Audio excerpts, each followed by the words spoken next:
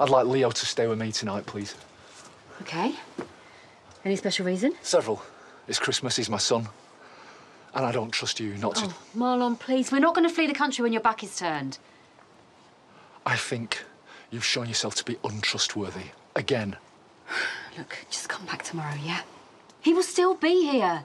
Look, he's settled and he's in there playing a game, OK? You know what he's like. He needs to know the plans way in advance. So you've told him all about moving? We've done this once.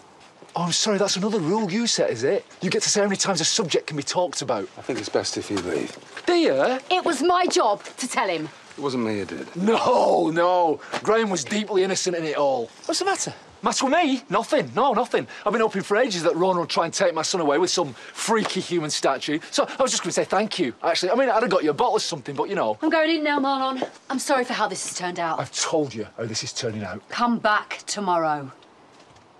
You go ahead.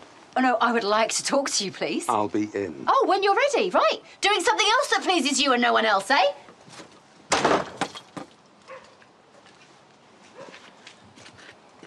Oh, dear. Leave now. You're going to escort me off the premises? I think you're smart enough not to make that necessary. Don't tell me how smart I am. Who do you think you are? Marlon, come and tell me over a drink. Listen to your friend. Don't spoil your son's Christmas. Don't spoil my son's Christmas. Who are you to say that to me when I've just watched you pretty much rip a family apart? I know you're starting on mine. Are you trying? No. Stop it! Stop it!